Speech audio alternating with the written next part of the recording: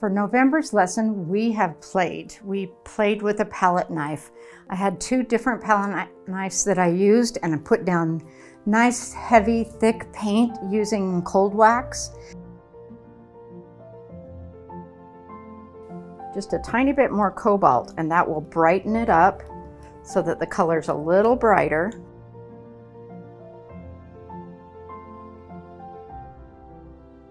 We all have this tendency to get really tight.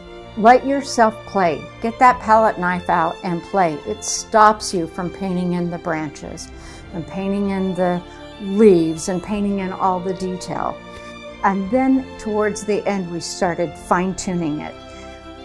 It was really fun. It's fun to take another tool that you are not comfortable with and try something different. So I hope you all have fun with this, and I hope it leaves you inspired to paint.